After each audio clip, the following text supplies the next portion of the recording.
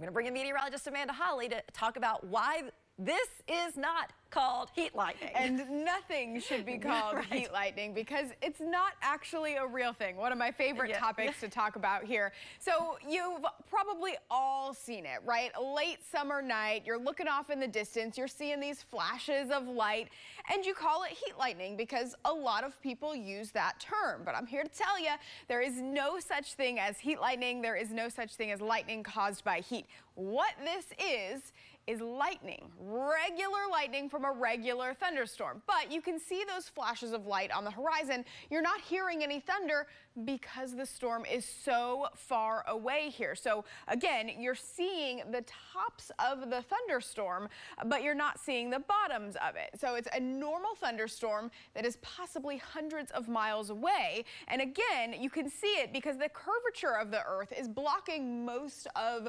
the thunderstorm. So you're not actually seeing any of those bolts that are coming down to the ground. What you're only seeing is the tops of the thunderstorm because of the curvature of the earth, and you're seeing the reflected flashes in those higher clouds. So again, regular lightning, not heat lightning. It's just from a storm that's really far away. So Lee, the saying goes, when thunder roars, go indoors. Well, in this case, you're not hearing any thunder because that storm is so far away, and you don't have to go indoors because you're not in any danger of being struck by lightning. But it looks so scary when you're driving around and it's dark and you see that flash. It could be hundreds of miles. That's why we always use the, if you can hear the thunder, that's when you're in danger. But there's no such thing as heat lightning, even though, my friends, it is plenty hot out there. It's